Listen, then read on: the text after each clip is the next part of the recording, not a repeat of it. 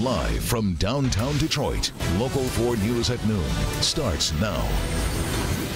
Tensions rising after North Korea fires a ballistic missile over parts of Japan, prompting alarms and alerts to go off. How President Trump is responding this noon.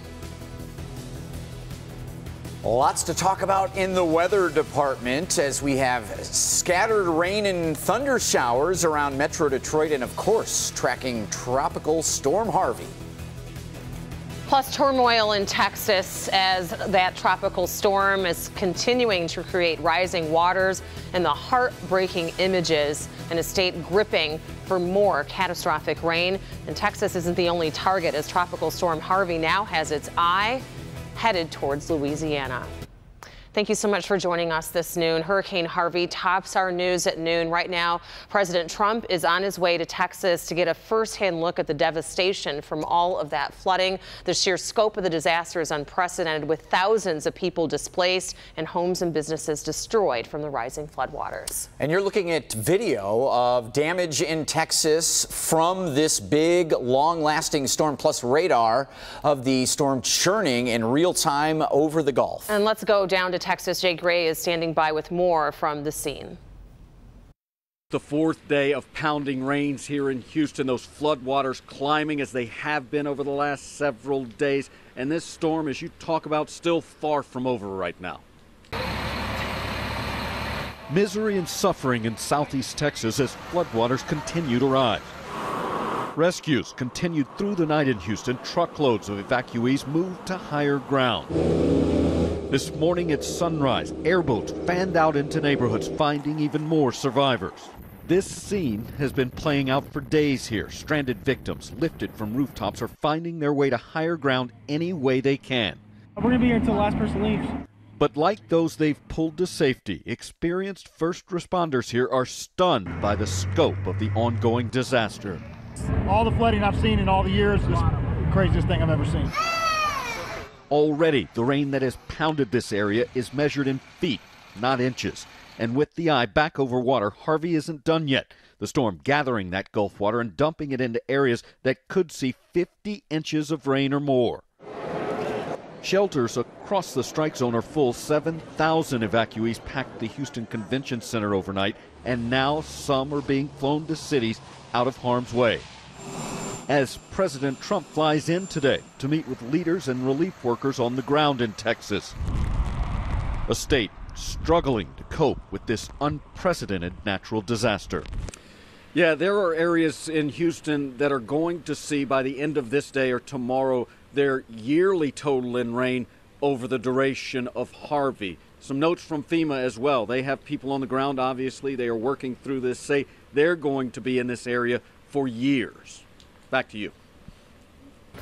All right, Jay, thank you. And so many of you are probably looking for ways to make sure that you can help and that it gets to the right place. We have teamed up with the American Red Cross to raise money to help the victims of Harvey. If you want to help by making a donation, you'll find a link right there on the Help Me Hank page of clickondetroit.com. Meanwhile, Hurricane Harvey is also bringing flooding rain to parts of Louisiana, and that has prompted memories of Hurricane Katrina. It was 12 years ago today that Katrina made landfall on the Gulf Coast. Katrina devastated New Orleans and other parts of Louisiana. Memories of Katrina are stirred up with forecasts of up to 8 inches of rain in Louisiana over the next 3 days when the eye of now Tropical Storm Harvey arrives. Many Metro Detroiters last night got a taste of wet weather. Nothing compared to what Houston is enduring, but we did see our share of flooded freeways around here last night. Freeways were flooded. The worst caused the complete shutdown of 696 in both directions from the Lodge to the Southfield Road area. A number of homes also have flooded basements. The freeway flooding was gone by the morning rush hour, but certainly a lot of folks were caught up in it in the evening rush. Thunderstorms and heavy rain hit the area hard on Monday, leaving close to 8,400 DTE customers without power. Many of those outages are being attributed to fallen trees in the storm. Crews are working hard to have everyone back up and on the grid by this afternoon. However, DTE does add that the process could be slowed down by the storms that are developing this afternoon. So let's get over to Brandon and talk a little bit more about what the DTE workers have in store for them and all the rest of us. Luckily, there's not a lot of lightning with these, but take a look downtown Detroit. Get ready. We've got a pretty decent cell coming our way of steady, heavy rain, capable of a little bit of thunder and lightning. You see, there was a little bit here with this cell in central southern Ontario there between Windsor and Essex. And we see a shower coming in the Canton area. That's a decent downpour moving south to north toward Plymouth and then Northville. And we widen the view. We see more lighter showers over Oakland and Macomb County. Macomb County has been getting the light stuff for a good chunk this morning, and it's nuisance rain to the north. These soakers closer to downtown can be problematic out there on the roads, and you see some more shower activity to our south that's going to be wrapping more moisture in, and so we have more rain showers. 71 degrees right now, and we need to keep the umbrellas handy for the rest of the afternoon, with scattered rain and thunder showers through about 6 or 7 p.m.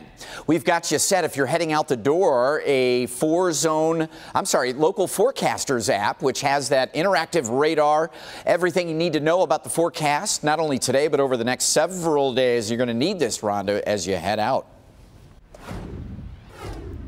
Oh, we do. Thank you, Brandon. We are following a developing story from the Asian Pacific, where actions by North Korea prompted alarms and sirens in parts of Japan.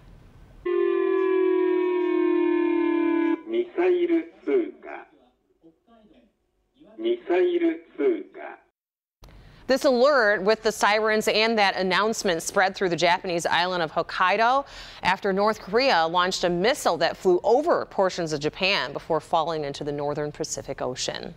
President Trump spoke with Japan's prime minister by phone and then released a statement which reads in part, threatening and destabilizing only increase the North Koreans' regime isolation in the region and among all nations of the world. And the president added, all options are on the table. The world is reacting to the new North Korean missile test as well, with Germany leading other European nations condemning the move, while China is urging all countries to exercise restraint. A North Korean diplomat says that his country will not flinch an inch despite threatening words from President Trump. The UN Security Council will hold an emergency meeting on the North Korean missile firing later this afternoon. Here at home, several communities throughout Washtenaw and also Livingston counties are left on edge after multiple children had disturbing encounters with a stranger in their neighborhood. Investigators say that they all happened over this past weekend in Hamburg Township, also Dexter and Putnam Township. They appear to be all connected, at least police believe they are. The three incidents happened on Saturday and Sunday. We're told that a white male in a light-colored minivan or white minivan approached the young boys. Thankfully, none of those boys were hurt. New at noon, a new report card shows that third-grade students in Michigan schools are having trouble with literacy skills like reading and writing. The state has released a report from MSTEP, the student test of educational progress, and shows only 44% of third-grade students pass the English arts test. That's down from 2% from 2016 and 6% from 2015. Reading skills were also down for students in grades 4, 6, 7, and 8. They rose 0.5% for fifth-grade students here in Michigan. So numbers are moving in the wrong direction. Still to come here on your Tuesday, meningitis warning, why the vaccine may not be enough to fully protect your child from infection. It's back to school time, and we know parents are talking to kids about important topics like school lunches, making new friends, doing homework. But what about those things you don't want to talk to your child about?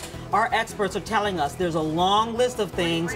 Unfortunately, it's a sign of the times. You have to do it. We talk to the experts today at 4. My daughter and I.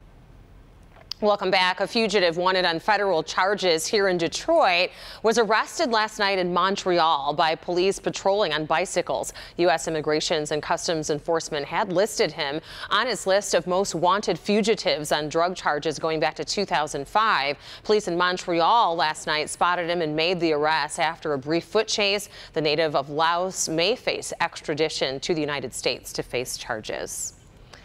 2 people are dead and 4 others injured after a gunman walked into a library in eastern New Mexico and opened fire on Monday. The gunman began shooting at the Clovis Carver Library just after 4 p.m. First responders were on the scene quickly after the active shooter call came in. People who were in the library describe what it was like, a scene they'll never forget. And then when he looked at me, he just had that smile like, you know, I got somebody else, you know, like there was no scared look. He had a happy face to where he was happy he was doing what he was doing. Life-changing experience. You'd never think that you'd be in this position in the safest place in the county. A library should be a safe place. That suspect is now in custody. Again, 2 people were killed, 4 others injured. It is back to school time, and some states require that kids entering the 7th and 12th grades get a meningitis vaccine. But that vaccine may not be enough to fully protect your children from getting an infection. There's a separate shot for teenagers, one that parents have to specifically ask your doctor for to protect against the deadly meningitis B, because the B strain is relatively new and it's not mandatory yet for all ages. So something you definitely want to talk to your doctor about, or your child's doctor. So to come, it's got plenty of soul, serving up classic soul food made from scratch daily. We're going to take you inside this East Side Detroit soul food restaurant for Tasty Tuesday, Brandon. It's a good one, and here at home, the weather, not so much. We're tracking a little bit more wet weather. We have a Wednesday warm-up, but it is a short-lived one. Your 7-day coming right up next. Welcome back, everybody. A handful of Houston horses are on high ground now, thanks to one man's bravery. Sometimes we forget about the animals out there during these big storms. A man who lives in Cleveland, Texas, right there next to Houston, helped to rescue the livestock. The cowboy actually went out on horseback to help with the rescue efforts. Look at how high that water is. In video of the rescue, you can see the horses trotting through water up to their necks. Thousands of pets, all kinds of livestock and other animal are being affected by this severe weather. We did get a taste of that in some spots yesterday. I know it pales in comparison, but the heavy amounts of rain in a short amount of time, that's exactly what they're dealing with down south, but it's relentless. Yesterday afternoon and evening, the total in Livonia, the big winner, 3.64 inches. Ortonville, which is near Waterford in Oakland County, 3.39 inches. Grosse Pointe Farms, 2.71 inches. Macomb, 2.31 inches yesterday, and Sterling Heights, 2 inches of rain. I don't know where that picture came from. 71 degrees right now, and some rain showers around, no doubt about it. A few soakers in the offing here this afternoon, so we need to keep the umbrella handy, and just know that if you've had some issues with the basement or street flooding, it could be another minor issue today. 75 degrees between showers, and the time frame is now until about 7 p.m. before we turn the switch off. And then we have all the moisture left over. Temperatures dropping to about 61 overnight. That's going to create patchy, dense fog during the early morning hours Wednesday. If you're traveling out early, just know that. Right now, again, here we have these showers moving out of southern Ontario into Detroit, and there are very slow movers here with a little bit of lightning. Also downriver, getting a couple of these soakers. The one over in Canton has diminished a little bit here, and as we look over into Oakland County, these are lighter showers, but to our south, we're tracking a little more trouble that's going to keep pinwheeling in here off of the big lakes to the east and to our south. And then, of course, our attention goes down to our friends and family and all of those suffering in parts of Louisiana and especially Texas, where another 10+ inches of rain possible here over the next 36, 48 hours. 45-mile-an-hour winds with Tropical Storm Harvey, and it's still over the ocean. As we head into Wednesday evening, it's going to be into south or central Louisiana, finally starting starting to get on the move. Not that anybody else around the country wants this thing, but we've got to get it out of the deep south. And finally, the weather systems are breaking. There you see some of our showers here tomorrow, starting with the fog. And it may take a while for those clouds to burn off. And then as they do in the afternoon, quick warm up to 80, short-lived. A dry cold front Thursday brings temps down. Comfortable stuff, though, for Friday for sure as we start Ford Arts, Beats, and Eats.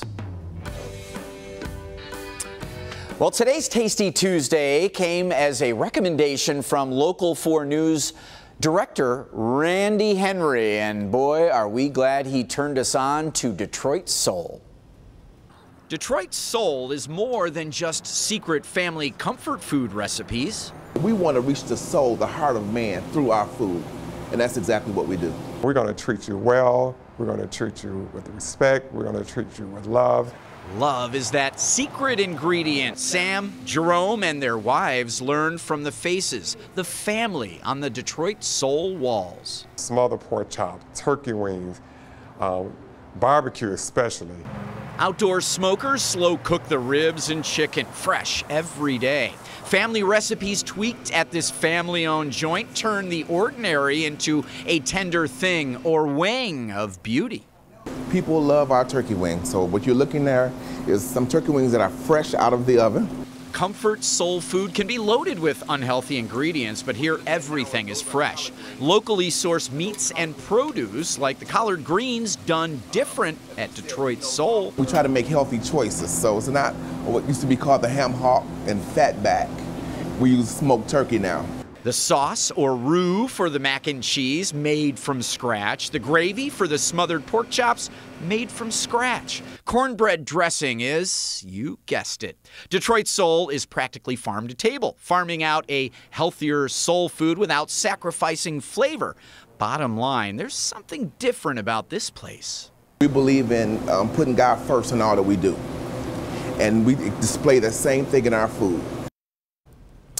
Ooh, you want to check this place out. Trust me, Detroit Soul offering 20% off any of their dinner items when you mention Tasty Tuesday. They look forward to taking care of you in there today. The restaurant is located on 8 Mile on the city's east side. Boy, did they take care of us this morning. The food is delicious. I had the greens, the macaroni and cheese, the dressing, and the ribs. Yep. I can't eat for the rest of the day.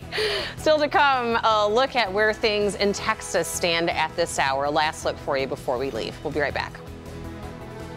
100 Many cities in the wake of Tropical Storm Harvey's wrath have seen upwards of 40 inches of rain, and that number is expected to grow just by the end of this day. It just will not stop raining there. A pair of dams that protect downtown Houston from flooding have began overflowing. According to our sister station KPRC down in Houston, crews have begun releasing water from reservoirs to help relieve the strain on those dams, but that has caused additional flooding in other places. As much as 12 to 20 inches of rain is expected to fall on that city in the next 24 hours.